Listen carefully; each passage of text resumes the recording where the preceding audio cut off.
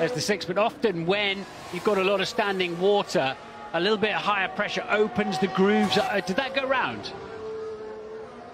Did the McLaren go round? Yes, it did. Yes, it did. That's Lando Norris.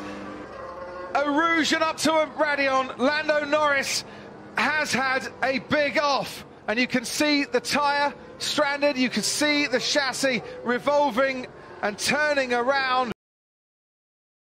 Now back in the line. Yeah, oh, I see it. It just started to wander into an oversteer, and they had to correct it, and it was the correction that actually took him into the barriers.